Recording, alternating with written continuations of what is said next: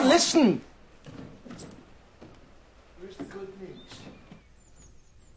Every news story runs for a maximum of 3 days. If no one talks, they can't dig up any more dirt about her. Past lovers, drugs, whatever.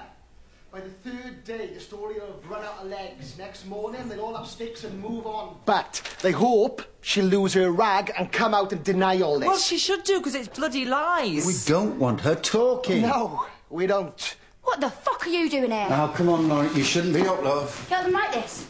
It's all lies. Darling, we know that. Just calm down. It's out. It's my fault. It's not. It is. It's not a question of blame, love.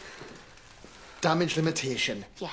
Limiting your fucking damage, you fucking bastard! Now, out of here. I'm not having that. Fucking No, I won't. Who do you think you are? All right, Lauren. Everyone's heard you now. So can you go up to your room, please, and just cool down? Are you all right? No, she's not.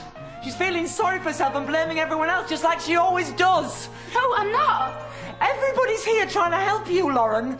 And you're behaving like an ungrateful little cow. Come on, Mum. Right. Enough. Lauren, please just go upstairs. She was away all that time, never sent a postcard, never even went to your own granddad's funeral. Why should I go to his fucking funeral? Don't you speak like What? that. Under my roof? I don't live under your roof anymore, do I? It's not your roof. Justin, go upstairs, stay with her.